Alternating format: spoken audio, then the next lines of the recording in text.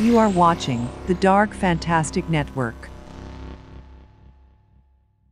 In the late 1970s and early 1980s, Gene Wilder was one of the highest paid and most successful actors in Hollywood.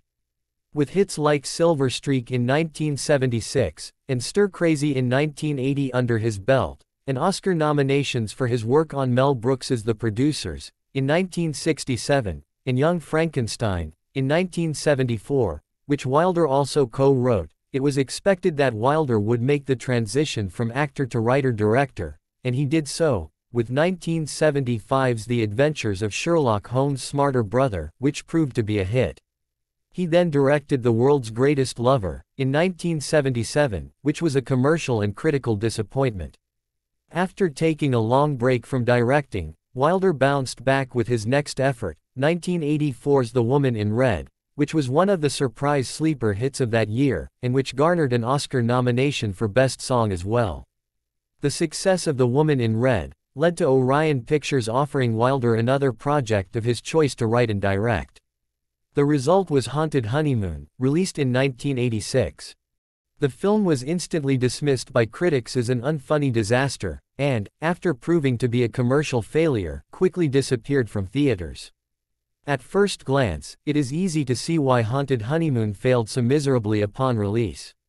Wilder, who, up to that point, was mostly known for his quirky brand of bombastic comedy, produced something quite different with Haunted Honeymoon, a mishmash of genres, including horror, mystery, Freudian thriller, and slapstick comedy.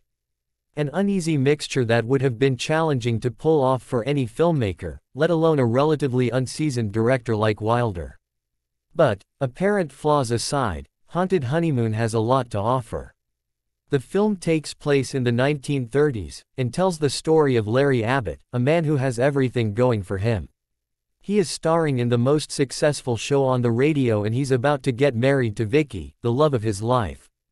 But underneath all the fame and success, something is troubling him, leading him to freeze while performing on the air. So he decides to go on a trip with Vicky to the eerie castle where he grew up, and where his family still resides. But upon arrival, Larry is entangled in a web of murder and dark family secrets, and discovers that one of the residents of the castle might be a werewolf. Like all of the films Wilder has written or directed, Haunted Honeymoon is more of an ensemble piece than a starring vehicle for Wilder, with Wilder providing his terrific cast with plenty of opportunities to shine. From Brian Pringle as Pfister, the imposing but lovable alcoholic butler, to Jonathan Pryce as Charles, the sleazy ne'er-do-well, to the delightful Eve Ferret as the bubbly Sylvia. Surprisingly enough, two of the film's biggest stars don't fare so well.